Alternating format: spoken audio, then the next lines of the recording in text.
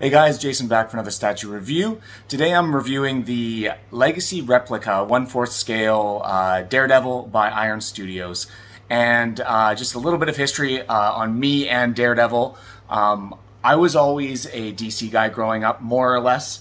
I shouldn't say that. I mean, I liked Marvel and DC, but the Marvel comics that I was into were more of the darker Marvel stories. I liked DC. Funny.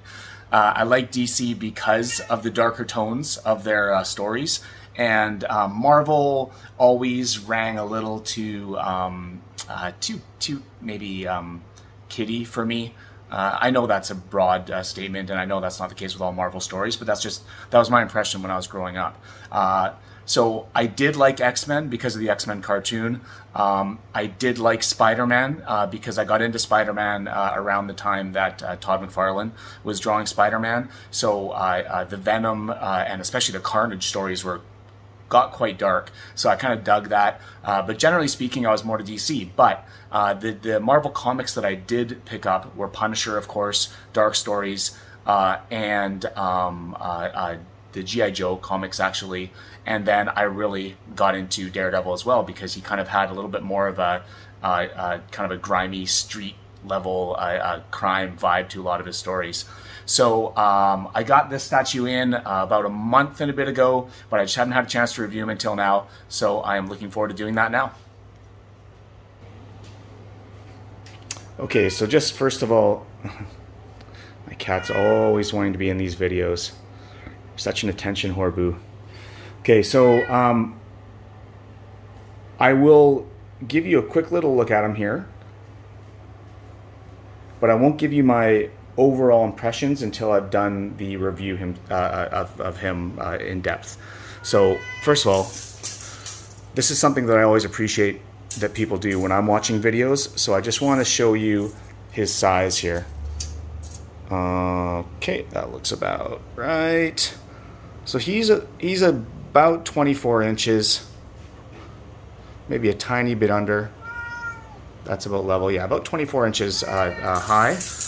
Width, it's a bit hard to tell because this piece stands out a little bit. The piece of his staff, or his I'm not sure what you call those things, but he looks like he's a little under 16 inches wide, and then depth, I don't know, about 14 it looks like. Okay, so that's his size. Now let's get into the details. First of all, let's go straight to his portrait, and I really like this portrait. I've seen other Daredevil pieces both in person and in reviews, and yeah, some of the portraits are good, some of them aren't. I just think that this one is really well detailed, and it captures his, you know, the Daredevil that I knew. The detailing in the skin, and like just the slight hint of stubble without it being overboard. The color, the pink in his lips, and the slight variations in skin tones on his face, I think are really well done. You know, I'm just going to say this right now.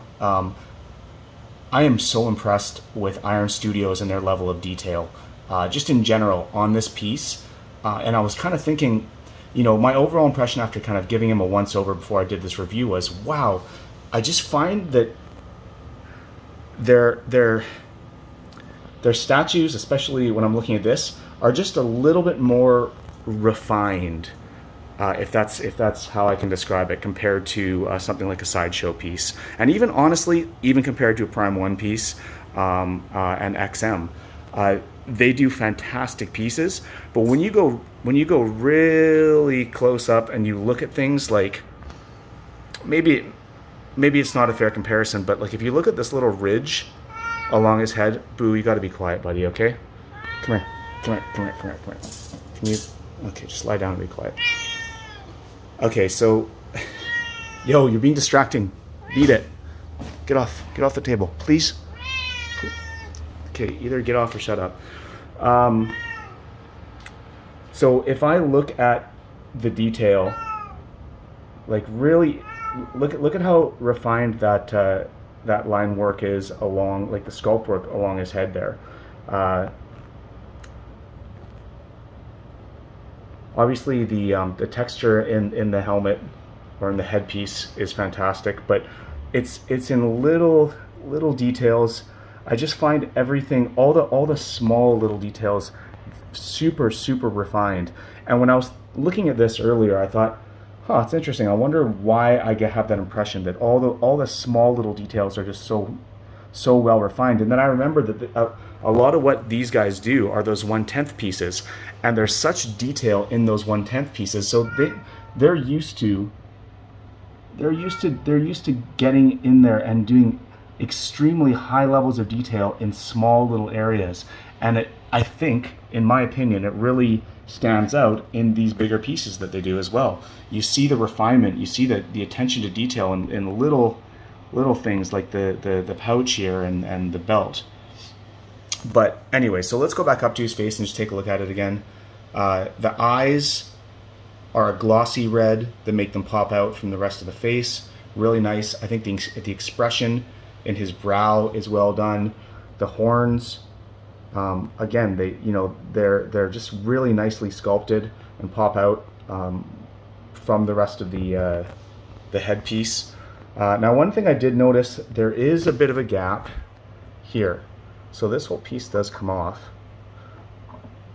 And I tried to move it around. I thought maybe I just didn't have it properly, but there's a bit of movement there, and that's just, I don't know if it's just my version or it's the sculpt, but there's definitely a gap. Now, do you notice it? No, because if you look along here, there's a ridge. And that ridge, basically, if you're looking from straight on, hides that gap almost completely, because there's no gap here. There's no gap there at all, but it looks like there is because of that ridge. So where there actually is a gap here, it's really well hidden. You don't notice it. It's a bit annoying, but it's not a big deal. So as you go down, as you can see, there's a different color in his shoulder pads. Again, it looks like more of a textured leather. And then there's the same sort of leathery look as his neck and headpiece into here, but it's smooth. And then a different texture on his chest, where his Daredevil symbol is, but it's a bit of a different color. And the subtleties in the shading, where the sort of the creases in his outfit are done really well. Same with as you get into his abs, just really fantastic paint, really highly detailed. Same as you go into here, and again, now there's a different sort of leathery, breathable mesh under his armpits here. And I think this is important, and most Daredevil statues that I've seen now do this. They kind of break up his outfit, because I mean in the comics, especially in the earlier comics, he was just all red, and even before that I think he was a different color, maybe black, but in the comics that I read, he was just all red. And in a statue, that would get boring if you didn't break it up with sort of different pieces and components to his outfit. So, you know, there's a bit of dust here, but here on his legs, you have the smooth leathery look. Let me see if I can get that in focus. But then again, that sort of rougher, it looks like it's a little bit more heavier duty leather look along the sides of his legs. And then as you get into the boots, it almost looks like another material again, completely. Very cool. And then the sort of tabby boot toes. Again, like, look at the level of detail in the stitching of those boots. Really, really nice. I can't put my finger on what it is, but I just feel like there's a level of refinement here that you don't see in most other statue companies. And I don't know exactly what it is, because I have looked closely at some Prime 1 pieces. You know, I remember looking pretty close at the Bermejo Joker, and there were some great levels of detail, but there's a sharpness to this. There's a sharpness to all the pieces that just looks a little bit more refined to me. I'm not saying it's better, but it's sharper, and it's almost just looks like it's like a higher resolution, if that makes sense. So here's his baton holster. Some people have complained that it's on the wrong leg. man, I don't remember what leg it's supposed to be on, and who's to say he can't switch legs, so that doesn't bother me one bit. Really nice. The straps look good.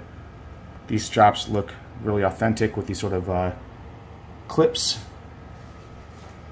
He's got some other get his hand out of the way there. He's got some other pouches on his belts, like every superhero needs. And then getting down into his legs, more of what we saw on the other one, on the other leg.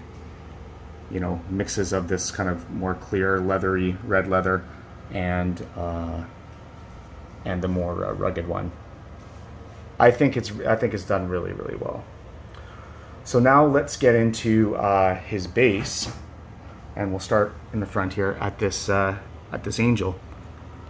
And again, I find the level of refinement in the details exceptional.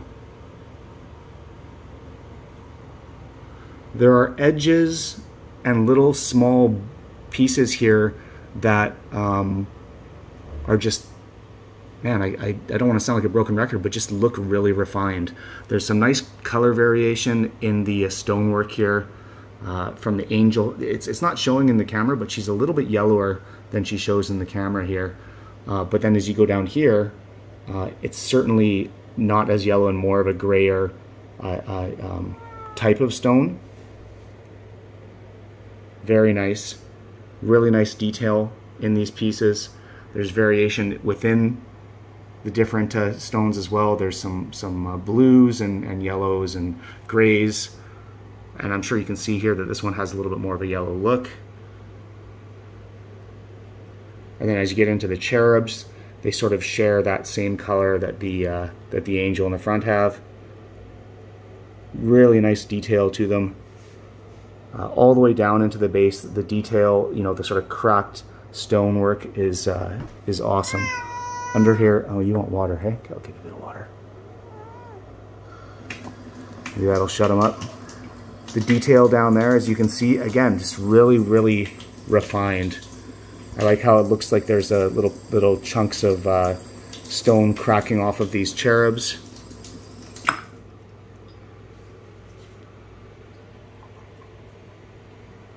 And then as you get up into this back drop or back piece, this is where I think the special. This is where I think that this statue sort of stands out as being special. Is this cathedral? It looks like it's kind of a broken piece of a stained glass window from a cathedral. Obviously relevant to Daredevil, as he is a Catholic character in the stories, and always his faith kind of comes into play in a lot of the themes of Daredevil stories, because he struggles between being a vigilante and sort of adhering to his Catholic faith and sort of the more gentle messages of the Bible, I guess is the way to describe it. But this is beautiful, and it really, really frames him nicely. You know, it's a little bit offset when you're looking straight on, so you can see it in the background. If you backlight it, which I'll kind of give the impression of by turning around here so the windows are in the back, it really has a nice glow to it. Like, look at the levels of detail here.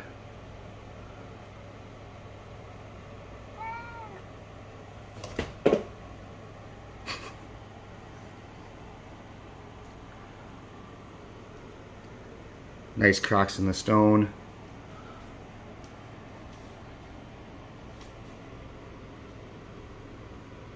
Very nice.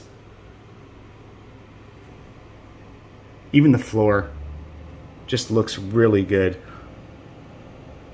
You can see the you know, it's nothing special in terms of what it is, but it's just, it looks like broken up stone floor. I think it's really done well.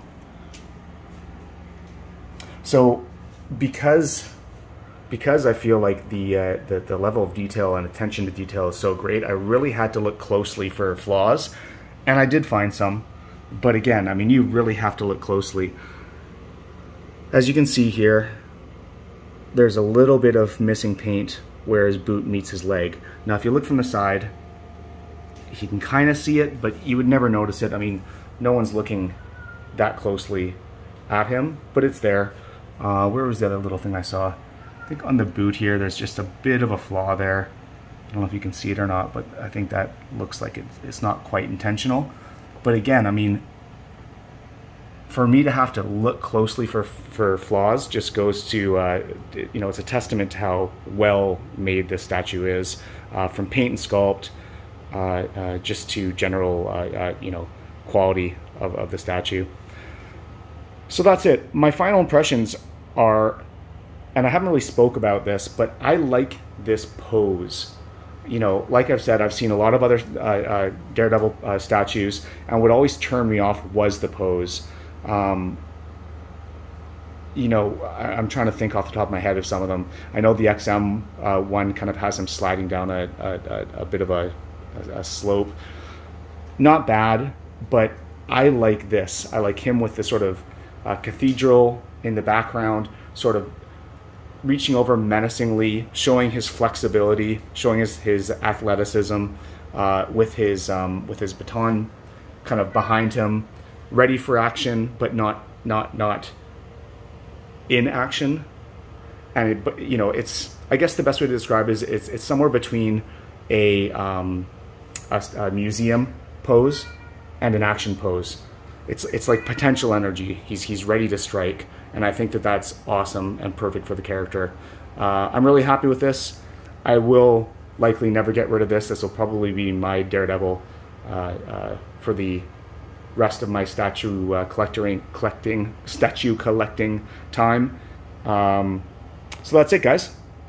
Hope you enjoyed, and if you're considering picking this piece up, I hope that this helped with your decision. And that's all. I apologize for all the cat meowing. This little guy, oh, he has no food, no wonder. Oh, sorry, buddy. Okay, I'll get you some in a second. No wonder he's been complaining. But anyways, sorry about that, guys. Sometimes animals just stick themselves into your life at inopportune moments. So what can you do? Okay, till next time, have a good one. Later.